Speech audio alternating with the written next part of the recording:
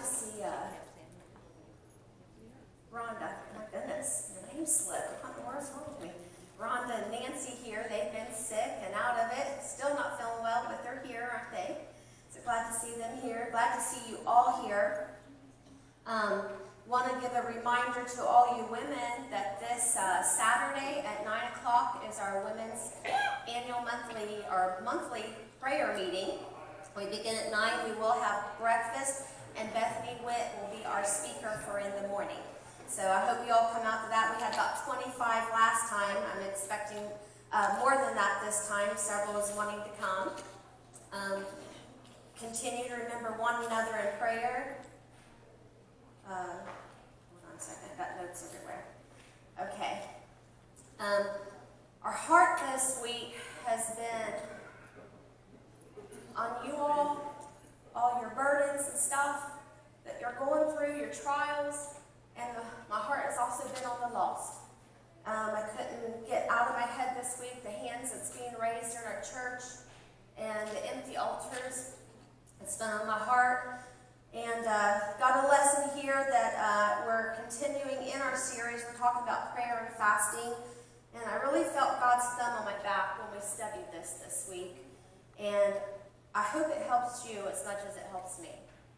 And there's some other lessons we're also going to get into as we get in here. So I hope that God just lets us to get through this till the end. Because I told Roger, I said, there's nothing I feel like we should take out. Everything's so good. I just don't want to take nothing out. So we need the time to get through. So with that said, I'll stop rambling, okay? So we're continuing in our study. We are studying on prayer and fasting. In the Old Testament, just refresh our minds real quick here, get us on the same page. The Old and New Testament both define fasting as to abstain from food. That's the biblical definition of fasting. This is in desperate humility. We deny our bodies both the pleasure and the necessity of food, exclaiming our urgent need to God's merciful and gracious hand to intervene, coming to Him in prayer and fasting. So why are we presenting our hearts to God in such a desperate humility? Because situation calls for it. Desperate times calls for desperate measures. Think of this as an urgency. We go through trials, and God hears our prayers, but there's times that He wants us to come before Him in prayer and fasting. We looked at this scripture of Matthew 7:8. It says, "Ask, and it shall be given to you. Seek, and you shall find.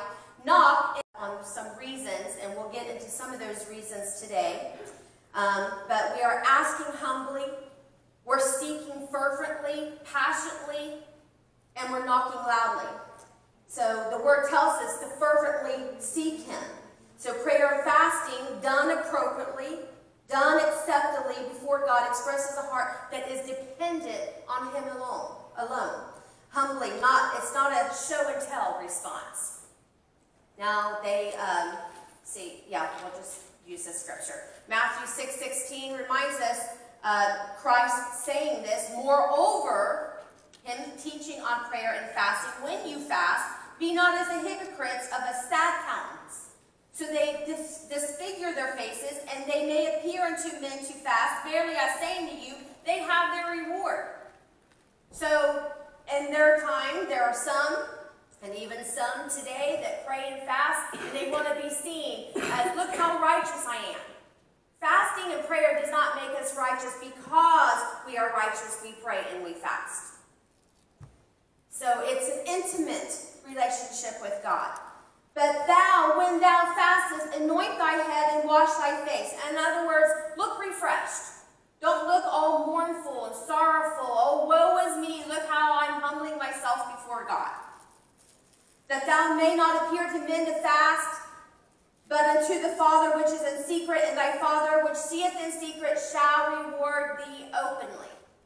So he's saying, don't be an attention seeker. Don't be seeking the attention of men, but seek my attention. Focus on me, he's saying.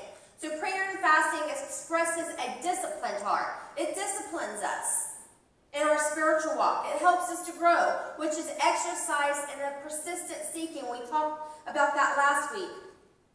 God's will as the persistent widow that went before an unjust God, and how that unjust judge, not God, unjust judge answered her prayer or answered her request because she was so persistent. How much more will God answer our prayers when we're persistent before Him? Prayer and fasting is a persistence, a fervent way to approach God. We're seeking His will. We're seeking His direction. Seeking His care, His protection. So let's look at a couple examples. I thought it'd be great to throw in a couple examples of how they fasted in the Bible to get us to understand maybe why they're fasting and praying, when God called for it in the Old Testament, and we'll get to the New Testament more next week, Lord willing, so just bear with me. But Psalm 69 is a psalm of David. And it says, "Save me, O God, for the waters are come up into my soul. I sink in the deep mire, where there is no standing." Mire is a deep, deep mud. Think of quicksand or mud. There's no standing in it. In fact, the scripture says that there is no standing. You can't stand on mud. And David is so overwhelmed in his life at this point that he's like, I have nothing to stand on. I come into a deep waters where the floods overflow me. So we see here that David has an urgency, a need before him. So he comes to God in prayer and fasting. He said, "Save me, O God." You hear the urgency. And there's several types of kinds of deep mire that a believer, that we sink ourselves into, or we get sunk into. Maybe the deep mire of unbelief. Maybe the deep mire of trial and difficulty. The deep mire of sin that's on board and we're not dealing with it. We're not allowing God to deal with it. The deep mire of temptation or oppression. So he goes on to say, David, "I am weary of crying, my throat is dry. My eyes fail me while I wait for my God." Here you can feel his exhaustion. He has prayed, he's cried, he's fasted so much, he has nothing left in him. Don't know where he's going other than turning to God. So here, David is overwhelmed by his sufferings. His enemies persecute him. He had some personal sin on board that he repented for. He is hated without a cause in this scripture. And his friends have deserted him. His family's deserted him. But he focuses his attention towards God. And how does he do this? Through prayer and fasting. And we see that in the scripture as we go on in the same scripture. "I am become a stranger unto my brethren," he says, "an alien unto my mother's children. For zeal of thine house has eaten me up. And the reproaches," the shame, the disgrace of them that have reproached thee, talking about God, "are fallen upon me." In other words, David he has such a love for God, a passion for God. And he stands up for God. And those mock God also mock him because he is a child of God. And so he's got all this hate. He's got enemies that have inflicted harm on him. He's not doing well. He's suffering. He's overwhelmed. "When I wept and I chastened my soul with fasting." So here we see that he is disciplining. That's what that chastening means. He's disciplining his soul with prayer and fasting. "That was to my reproach." In other words, he says, I made sackcloth, and when they wore sackcloth back then, it was a sign of humility, a sign of submission, a sign of grief.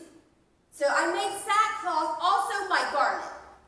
In other words, he didn't want to be comfortable in his own skin, so he made himself uncomfortable, and he focused on God. Now, we don't have to do that today. I'm reading the Old Testament, okay? "And I became a proverb to them," a puzzle to them. "They that sit at the gate speak against me." These were the officials that sat at the gate, and they mocked him. "And I was the song of the drunkards.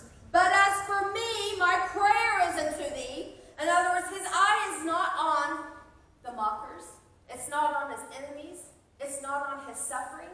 It's not on his pain or those who mock him, but it's on God. He says, but as for me, my prayer is unto thee, O God, in an acceptable time. O God, in the multitude of thy mercy, hear me in the truth of thy salvation. Acceptable time. You know what an acceptable time is? It's when God is near. And he is near to us today. He's near today. There's going to be a time that he's not near. And that will be after he comes and gets the church. But he's near. Today is the day of salvation, right? So seek ye the Lord while he may be found.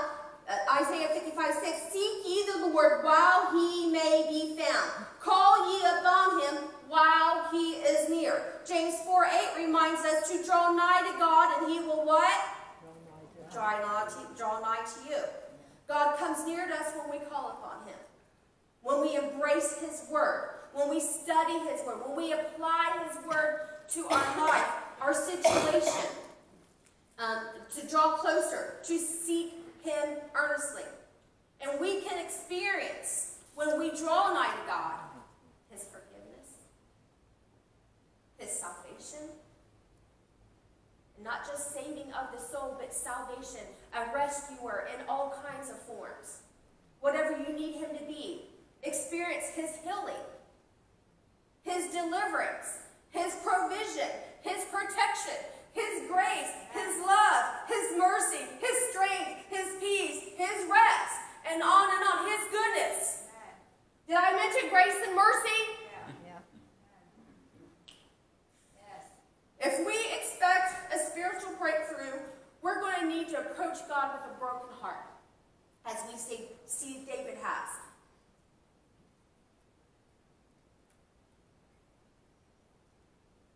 David had a heart, a passion, a zeal for God, that it made him the object of scorn. And the end of many jokes, and even his friends and family members. But it did not stop him from submitting his entire heart, his soul, to the will of God. This is surrendering his will to God. I'm sure he had lots to say about his enemies. But God, not my will, your will be done. He says, I wept. I chastened my soul with fasting. Wept. Meaning he came to God with a sincere and broken heart. You're going to hear me repeat this through the entire lesson. And we'll draw on this point towards the end. He chastened his soul. He disciplined. Put it into subjection to God's will. Now when we pray, we do the same thing. But there's those times in our life, as many here in this church are facing right now. And I believe that we're facing this trial because we are a fueling station. I'm not lifting us above any other church, so don't get me wrong there. But we are a fueling station to many people. I believe that you are the best prayer warriors on this earth. Enemy doesn't like that. There's attack on just about every family you turn around. Yet look where you're at right here. You're here. You're here serving, putting your best foot forward for God. So in those times when we are overwhelmed, and I have heard that word a lot in person and come in text, overwhelmed by several here in the church, myself being one of them. So when we're like this, when we feel this overwhelmed and we feel like our prayers are not getting anywhere, prayer and fasting is something that we don't hear about. We don't get taught enough about this. We don't utilize it. It's not popular in today's society. We are a lazy generation. We're fast food. We're microwave. We're Insta whatever. Right now. There's no discipline in this generation. Not much. Far and few in between. So prayer and fasting together is an effort. It's a discipline. It's an exercise of the heart. He says, my soul wept and chastened my soul with fasting. The soul is the appetite of our life. The soul is the seat of our appetites, the seat of our emotions and our passions. That would be our fears, our worries, our concerns, our whatever, the activity of the mind, the lies that the enemy tells us, the negativity that goes in our mind by the enemy or by hearsay. The activity of the will is the seat of our appetites. There's times when we're like, what's the use? I'm praying, God, you're not answering. You don't know that. He works behind the scenes every day. Just because he doesn't answer right now doesn't mean that he's not answering. We need to learn a few things. Overwhelmed. We can be overwhelmed, but that overwhelmed can go to overflowing with joy. I can speak for myself, knowing that all of the sickness that I have been through these past few years and getting worse, that I can say that I have joy. I just told Roger today, I said, and I told Kathy, she came over, bless her heart, brought me food and flowers. My husband hasn't done that for a while, by the way. Food, not flowers. Waiting on the flowers. Where was I going with that? Where was I going? What was I saying? I lost my, distracted me with flowers. Joy, that's where I was going, joy. Overflowing with joy. I was just telling Roger on the way here, and I told Kathy the other day, I always fear that y'all don't believe how sick I am, because here I don't appear to be sick. But this morning, last night, the last couple of days, I've been about ready to go into a severe, I can always know when that vertigo is coming on. I was bouncing off my walls, literally running into walls yesterday. This morning, I was very sick, and I just kept saying, Lord, I need your strength. You got to heal this right now so that we can do what you want us to do. Got into the lesson and was trying to refresh my soul, and I felt his strength. I felt his strength. Now, I don't feel great, but I feel great. I feel joy. That's joy. That's joy that can push you forward. And that's through him, from overwhelmed to overflowing.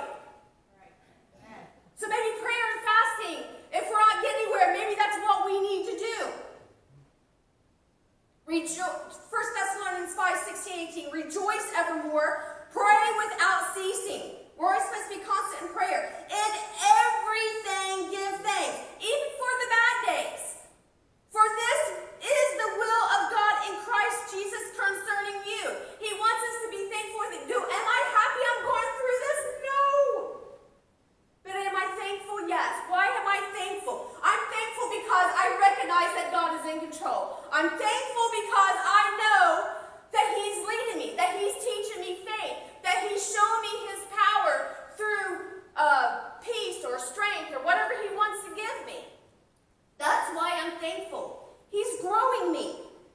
So back to David. Despite the criticism, David submitted the seat of his appetites to God through the discipline of prayer and fasting. Prayer and fasting before God is an act of worship. Worship is an expression and an act of reverence that's shown before God. When we submit ourselves entirely to God's will rather than our own, we acknowledge that God is Lord, that he is master over our lives. In true worship, we find ourselves in God's favor and under his blessings.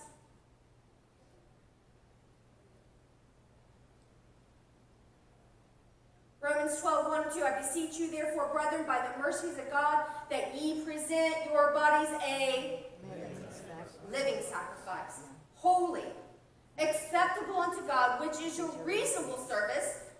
And others is expected of us. Now this scripture here is talking about ministries, but it also applies to prayer and fasting. Be not conformed to this world. Be ye transformed by the renewing of your mind, that ye may prove what is that good and acceptable and perfect will of God. And I tell you, prayer and fasting are one of the great ways to live out this scripture right here. It's one of my favorite scriptures in God's Word. One of them. How many? But that's one of them. So fasting in the Old Testament was specifically commanded. We see this in Leviticus and in Numbers particularly. And they are the only ones specifically commanding fasting in the Old Testament for a specific purpose. Now this pertained to the Day of Atonement. It was given to the Israelites by God under the law of Moses. It was for the Day of Atonement. The atonement is defined as to make amends for sins. Remember, this is Old Testament when God was still establishing his children as a nation, setting up rules for living. Day of Atonement took place before the time of Christ. And it says, Leviticus 16:29, and this shall be a statute forever unto you, that in the 7th month, on the 10th day of the month, you shall afflict your souls. Do no work at all, whether it be done in your own country, stranger that sojourneth among you. So even those who visited had to pray and fast. That's what afflict your soul is. So the ritual was held once, the ceremony was held once a year. They repented, gave their sins to the priest. The high priest went into the holiest of holies and made sacrifice and pleaded to God for their sins. Thanks to God, we don't have to do that today. We don't come to him with prayer and fasting for our repentance. But I'm using this as an illustration of one of the reasons why they prayed and fasted. This is one of them. We've seen first David's situation where he was in urgent need of being overwhelmed with all the things around him. Here, another reason, it was commanded by God in the Day of Atonement of what they did. So, the term fasting is not explicitly stated in Leviticus, but we see the word afflict your souls. So fasting here is understood. It means to humble. That's what that means. In fact, when they fasted and prayed during this time, they didn't have just food or drink, but they also went without marital relations for a 24-hour period. They didn't wear leather shoes for the purpose, we don't have to do that today, I'm giving you Old Testament right now, because it eased the foot. If you wear shoes, you're a lot more comfortable than walking barefooted on that hot sand that they have, right, and the rocks. They didn't use cosmetics or lotion to ease any dryness or abrasions that the sand would do. So all of this was to make them uncomfortable before God. They were trying to humble themselves on the outside before God. So one fasted from the pleasures that made one content or comfortable in their daily lives. This is what they did. And the problem with today's church is that we are too content and comfortable in our relationship with God. What do I mean by that? In other words, we appear content with what discontents God. Examples? Oh, glad you asked. Are we content? And is God pleased in our lack of growth in faith? In our lack of faithfulness, whether it be to the study of his word and applying it to our life, whether it be in prayer, whether it be in prayer and fasting, whether it be to what he called us to, whether it be into regular service of worship. Fill in the blank. Faithfulness. Do we have that lack of faithfulness? How about our lack of obedience? God, I know that you're asking me to do this, but it's just so much easier if someone else does it. Lack of worship. Lack of forgiveness towards others. Lack of compassion towards others. Have we found ourselves falling short in any of these areas? It's quiet. It was quiet when I studied this. I had to search my own heart. If so, we become comfortable with that. And we must learn to be comfortable with being uncomfortable. I'm not always comfortable being obedient to whatever God asks me to do. I'm not always comfortable with that. I'm not always comfortable forgiving someone who wants to continue to hurt me right back. To be forgiving. I'm not always comfortable with being compassionate to those who don't show compassion to others. Do we understand what we're saying here? So we got to ask ourselves, have we become too content and comfortable in our current position and not totally trusting in God? So again, what is the purpose of prayer and fasting? We find a great example of this on the Day of Atonement. As we said, prayer and fasting, it was to humble oneself. They did this from sundown to sunup. It was a 24-hour period. They did this to receive forgiveness, to show the remorse of sins. It was a tool to teach dependence on God. God is a great teacher. It often uses hands-on teaching aids to teach his people something. For example, in the Old Testament, he would, when he would talk, God would talk to Moses, he would call upon him, he would call the people and sanctify them holy before they come to me in my presence. And the steps that they had to do was outward activities that symbolized cleanliness, as in, this involved activities of washing their garments, shaving their heads, refraining from sexual activity. And they did this to have cleanliness, a spiritual cleanliness. What they showed on the outside was to hopefully work on the inside. That was the purpose of this. He was trying to teach them to have preparation and dedication before they went before God Almighty. These acts were meant to teach and to guide the heart to be aligned with God's desires if they chose to follow him. That's what this was. Outward obedience proved the heart to be in sync with God's will. It proved dependence, dedication, holiness. Those who are set apart for service. So, back to the purpose of prayer and fasting. Humbling oneself through prayer and fasting represented a truly remorseful, a broken heart before God, and in need of his restoration. They did this for the Day of Atonement. But also, we need restored today. We are his children, and maybe those times are so overwhelming, we need him to restore us in so many ways. Prayer and fasting is the way to get to that. In the Old Testament scripture, God often called on his rebellious children to repent, and he encouraged them to turn and to render their hearts towards him. And if we look at the story of Esther, they wore sackcloth and had ashes that they put on their head. And this was a sign of mourning, of distress. There's also an act, they did an act of where they would tear their clothes. This was to show that they were humbling themselves before God. It was an outward expression of how they felt on the inside, and that they was tearing their hearts unto God. That's what they did in the Old Testament. Some more examples of Old Testament scripture of prayer and fasting we find in Joel 2, 12 and 13. Therefore also now, saith the Lord, turn ye even to me with all your heart, and with fasting, and with weeping, and with mourning. And rend your heart, and not your garments, and turn to the Lord your God. He is gracious, merciful, slow to anger, and great in kindness, and repenteth him of the evil. So God is saying, it does no good to tear your garments, to wallow in ashes, and to wear sackcloth if your heart is not in the same condition when you're presenting it to me. That's what he's saying. You can do all you want on the outside.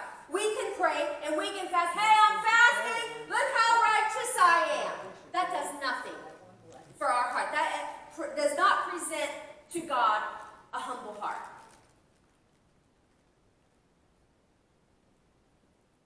So let's not miss the point. If we continue to repeatedly sin without a remorseful heart, it does no good either. That's what in the Day of Atonement, when they sinned, they had to have a remorseful heart. And it does no good to come in prayer and fasting if the heart is not in the same condition. We have to be remorseful. We have to have a broken heart. So in today's lesson, we've noticed a common thread required in prayer and fasting, and that is a broken heart. It's an earnest heart. It says, afflict your souls. Humble yourselves before God. It's sincerity. It's an open and honest heart before God. So God desires a heart that is torn for him. God desires our hearts to cry out to him in earnest appeal.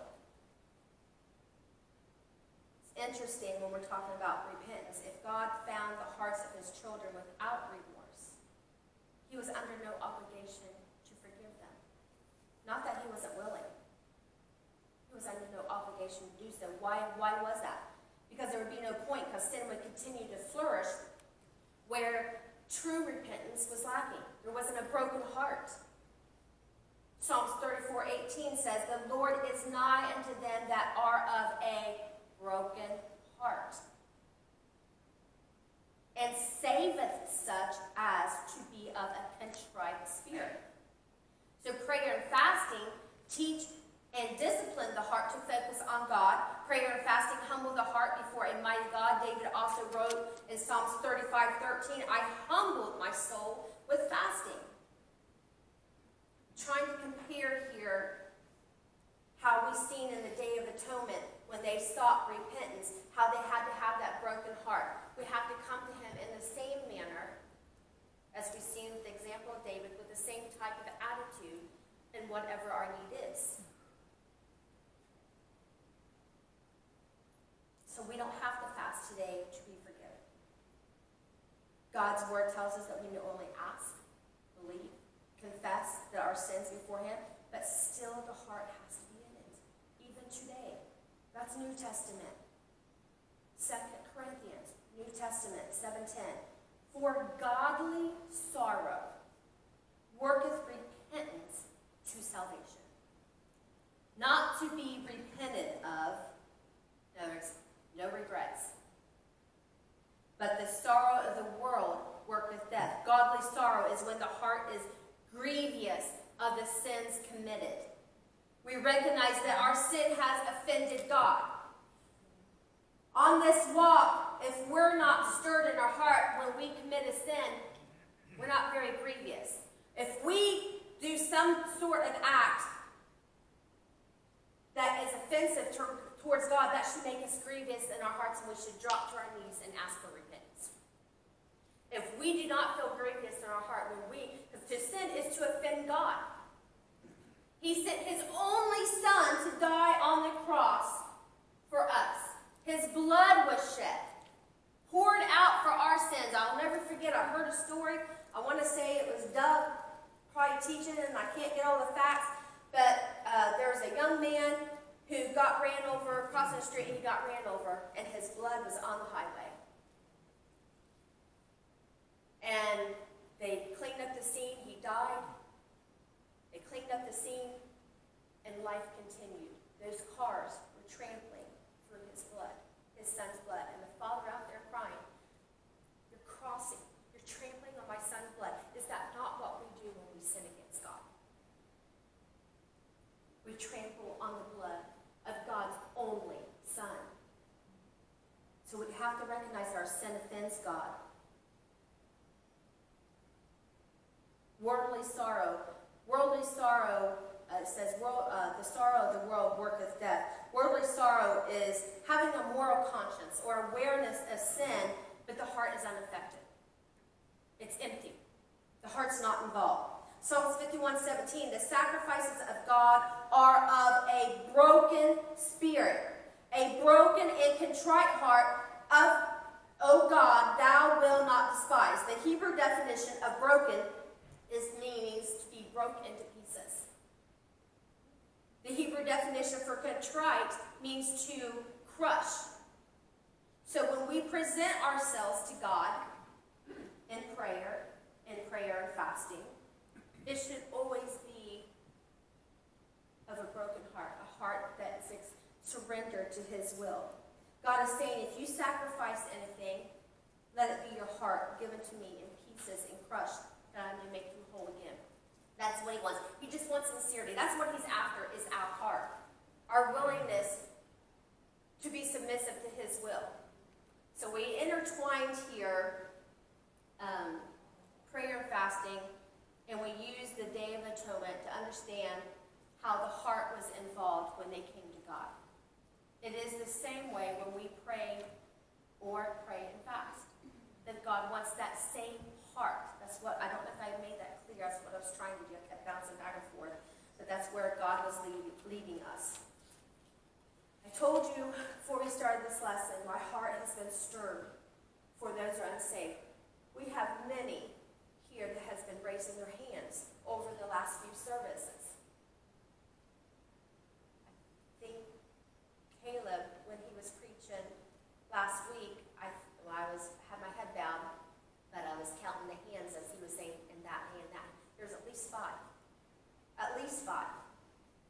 And those same ones are coming over and over again, and they're not effective. We need to pray that God gets a hold of some hearts. Oh, yeah. And that doesn't exempt us either. If we have something troubling us, we need to use the altar. And if you don't use it here, use it at home. If we are so overwhelmed, prayer and fasting is a good way to get through to God. God, I don't understand the situation I'm in. I'm at a loss of what direction to go. Prayer and fasting is the way to go. Seek Him. He may not give you the answer right now, but I promise. And we'll talk more about how to pray and fast. What's the proper way of doing it? We'll get more into the details of actually doing that.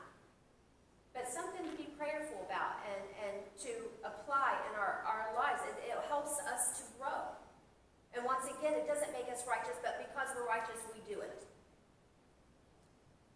I hope this hit home for us, because I see a church, as Tom preached a month or so ago, worn-torn. I see us weary. We don't need to be weary. We need to keep fighting and keep pressing on, because there are souls that need us to pray for their soul to make it to the kingdom of heaven. It's all the Lord has for us. I hope you're obedient today. I just feel His Spirit on me today. You know, Tonya, God can, He's perfectly able to humble us. Yes. I mean, Yes. every one of us have had that experience. He'll humble you Yes. for that's only Him. But He wants us to willingly humble ourselves. Exactly. And that's every day. Yeah. When we wake up, when we pray, we got to realize who we're praying to. That's God it. Almighty. That's it. That humbles you right there. And Rick, you said it. And through prayer and fasting, that's a willingness. We're nothing but a sinner saved. That's by right. grace. That's exactly it. And sometimes God puts it on us to pray and fast. And other times, it's a desire that comes from in our own heart, which is also in God's will, right? A willingness. Thank you for that point. That's great. And if God has to humble us, it's a whole lot harder on Him. Yes. That's right. A lot longer harder road to travel, isn't it? Love you all. Hope you enjoyed this. Good job.